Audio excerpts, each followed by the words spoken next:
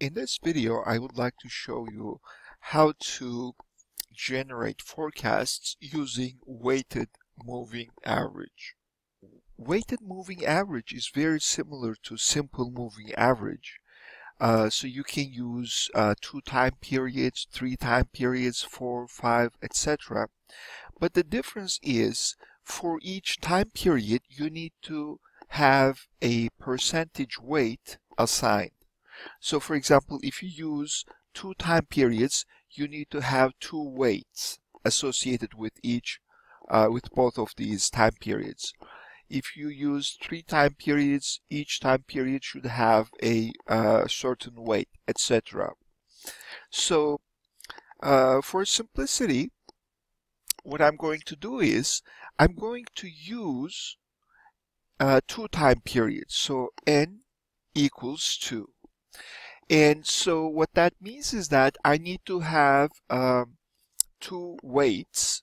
Okay, so I'm going to say W1 and W2, weight for one period, weight for the other period. So I'm going to make this, let's say, 0.2. And then weight 2 will be 1 minus that, because the weights have to add up to 100% or 1.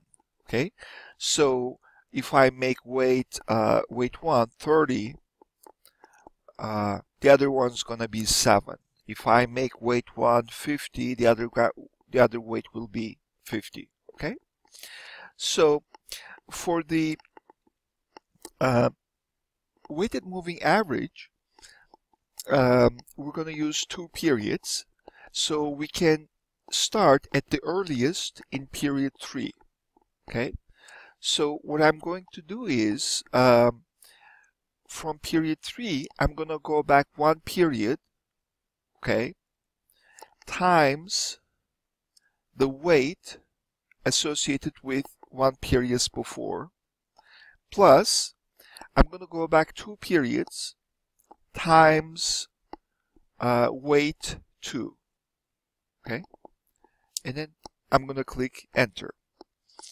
Now, as I copy this formula below, okay, the periods that are used will also move. Okay, but I don't want the weights moving as I copy this formula. Okay, so what I'm going to do is weights are in column H, so I'm going to click between H and 1, and I'm going to put a $sign. Okay, so that means I will always look at the first cell of column H, and then here I'm going to put a $sign before 2, so H1 and H2 will always be in the first and second rows. Okay, so even though the row of the forecast changes, these 2 rows will not change. Okay, so and I right click, left click, and drag. Okay, and then here I go, number 2. Okay, so these are my my forecasts. So for example, here I'm looking at period 10. So I should use period 9 and period 8. Okay, I do. So period 10, period 9, okay, and I weighted by H1. This is 2 periods before, and I weighted by H2. Okay, so these are my simple moving, weighted moving average forecasts. And as you see, as I change, let's say I make this 20%, as I change the weights, my forecast will change. Okay, so let's add this forecast to our graph. Okay, so I right click, I click select data, I add, series name will be N2. Y values will be these. Okay. And I click OK. And OK. So this is the blue line is the demand, and the red line is my forecast. So as I change my forecast, so for example, if I go from 20% to 30%, you see my forecast is a bit different. Maybe 40%, again it's different. Okay, so you can see how the weights affect the forecast. Okay, so now my question is, what values are best for this type of forecast?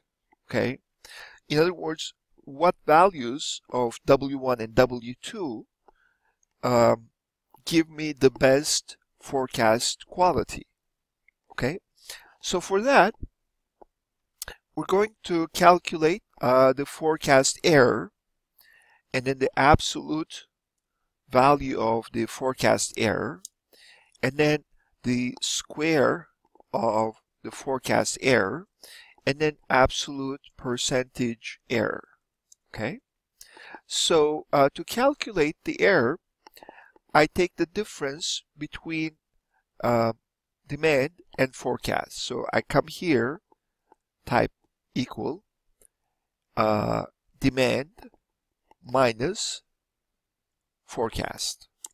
Okay, and then I come to the lower right hand corner and I drag it down all the way up to here, and the average of these will be mean forecast error. Okay, I double click here, so mean forecast error will be equals average parenthesis. Okay, so this is my bias measure.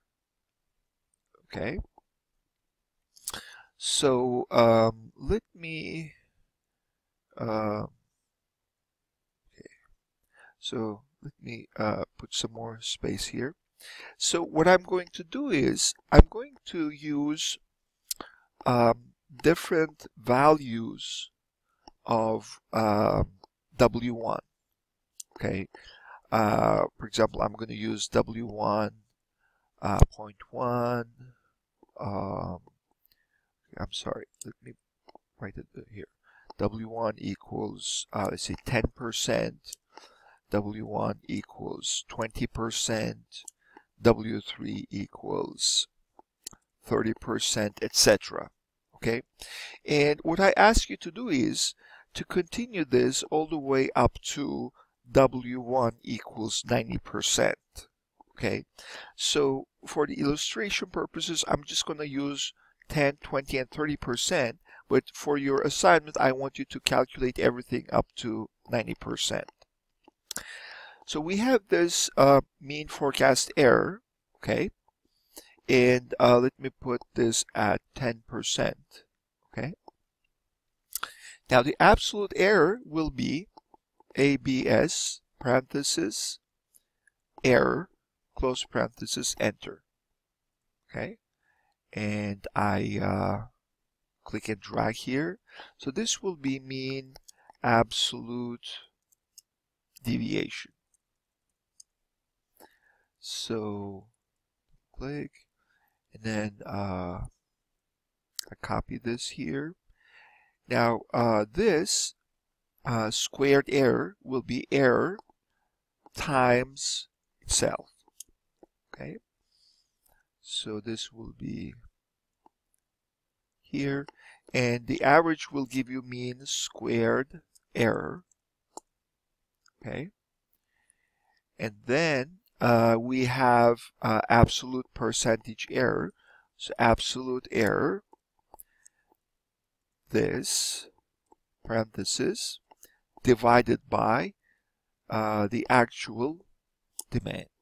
Okay, and then I copy this all the way down here. This will give me mean absolute percentage error.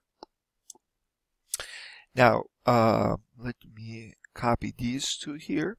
Okay, so these are going to be percentages. I select them and click on the percentage. The rest I want to see as a number with 2 decimal places. Okay, so these three are accuracy measures, and this one measures the bias.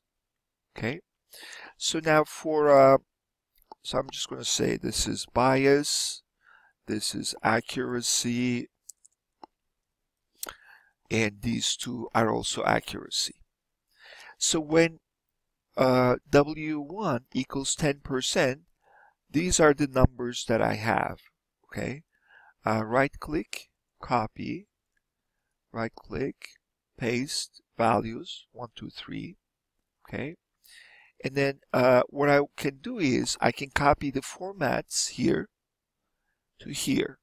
I have different formats, but that's fine. I select the cells. I come to this little brush icon. I click on here and I click here. Okay, so I have copied these, and then so what happens if I set W equals to 20%? So W1 is 20%. W2 becomes 80%. Okay, and this is how my bias and accuracy measures change. Okay, I select all of the 4, right click, copy, right click, paste.